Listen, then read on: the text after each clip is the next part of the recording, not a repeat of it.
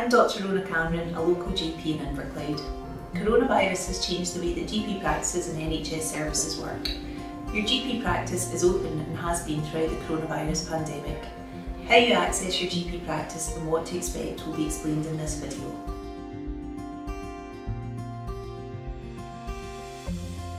Your GP practice is here to help, however coronavirus means that we all access our practices slightly differently now.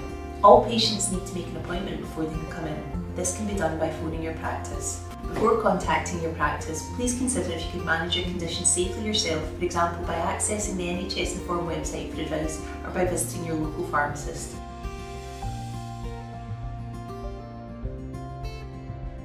You might ask for a doctor when you call your practice, but we have a wide team of professionals that are experts and can help you, including practice nurses, advanced nurse practitioners, healthcare assistants, pharmacists, community links workers and community connectors. Our practice staff are trained to ask you some general questions. This is to direct you to the healthcare professional that's best suited to your needs and to help you choose the right service. If you're not comfortable or would prefer not to say what's wrong with you, that's okay, you'll still be attended to. Please remember that everything you tell us is confidential. Our practice staff are working hard to keep everyone safe and to help you, so please treat them with courtesy and respect.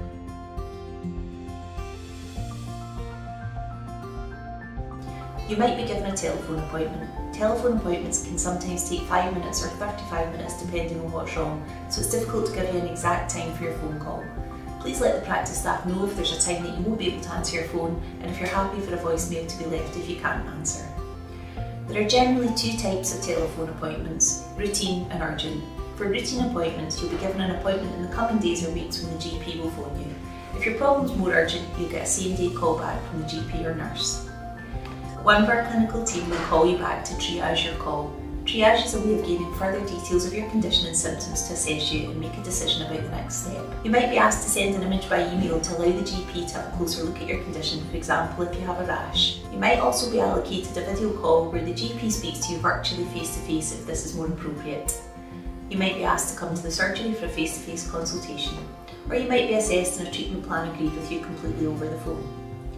Telephone and video calls are not suitable for all conditions, so if you need a physical examination, blood tests or a cervical smear, you will need a face-to-face appointment. The practice team will explain what to do before you come in.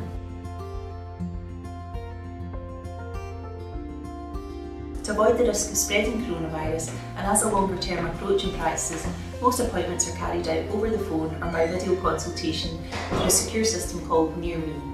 These are safe and convenient ways for you to access your GP practice. The collection of prescriptions is another process that has changed, and this will continue to be the case in the long term. Your prescription will be processed as normal and sent straight to a community pharmacy of your choice. Our practice team might ask you to choose a pharmacy in your local area to allow us to arrange this for you. You'll collect your medication directly from the pharmacy when it's ready.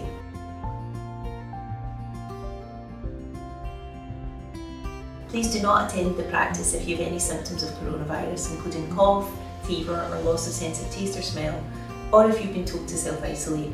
Please don't attend the practice without an appointment. Accessing the practice might be slightly different. Some practices have a bell or a buzzer in place, and others will have access by normal door entry. When you come to your appointment, the practice will look slightly different inside. You will be required to wear a mask where possible.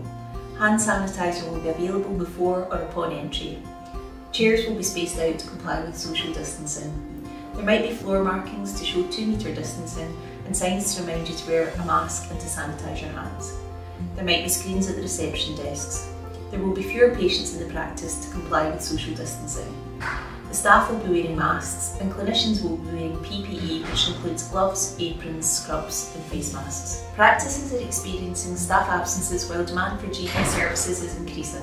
Everything's taking a bit longer due to restrictions and other measures in place for coronavirus. This way of accessing healthcare might feel a bit strange and really different, but it's important to protect us all. All of these changes are in place for the foreseeable future while coronavirus is still about. Your GP practice is doing everything they can to keep you safe. Thank you for your patience and understanding.